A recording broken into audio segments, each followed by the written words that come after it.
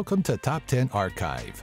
We live in a day and age where nuclear power is becoming a common need for daily life. In 2011, the key world energy statistics found that 10% of the world's electricity was provided via nuclear power plants. But what ultimately fuels these plants to provide power?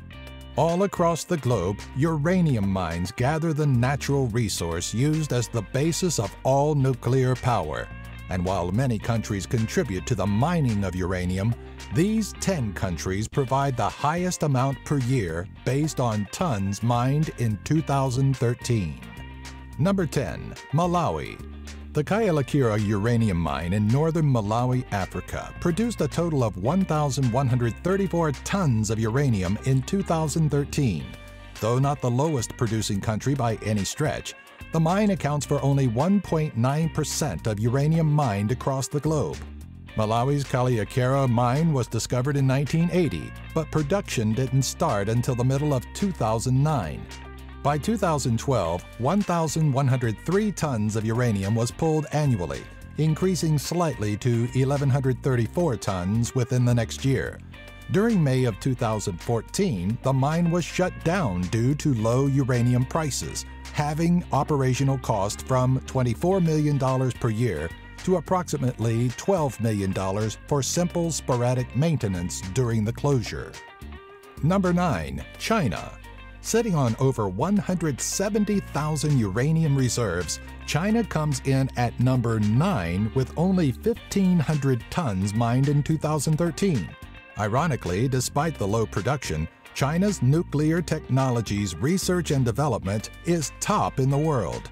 That does mean, though, that China's supply of uranium comes from a third party, in this instance, Russian uranium mines. Currently, China National Nuclear Corporation entered into an agreement with Atomic Energy of Canada Limited to partake in research of a means of recycling uranium used within newer nuclear energy systems, potentially cutting down on the amount of uranium used worldwide. Number 8. United States. Within the United States, upwards of 10 different mining companies have an interest in the company's production of uranium, and while some are locally owned, several hail from areas like Toronto and Australia. The United States is home to some 200,000 uranium reserves, but despite the large number of uranium, mining in the United States is fairly small in scale. In 2013, it was reported that the country only produced 1,792 tons of uranium, a number that's 200 tons higher than 2012's production values. This small amount is not enough to satisfy the United States' nuclear power supply, so a vast portion of its uranium is by countries like Canada and Kazakhstan. It is estimated that 83% of the United States uranium was supplied by foreign powers in 2012. Number 7. Uzbekistan. Up until 1991, Uzbekistan provided Russia with a substantial amount of uranium. Since then, Uzbekistan's uranium production has been split amongst several countries and itself. In 2006, the country entered into an agreement with Japan that provided funding for uranium mining in exchange for a 50-50 split in interest of the mines and minerals resourced from them. A similar agreement was entered with China in 2009, of course focusing on a different selection of uranium mines within Uzbekistan. In 2013, it is estimated that the country produced 2,400 tons of uranium. Number 6. Russia. Though Russia's output of 3,135 tons of uranium in 2013 seems small, the country is planning a large push for increased production. It is projected via plans announced in 2006 that Russia will increase its production through 2020 approximately 5 times its current rate, at an estimated 18,000 tons of uranium.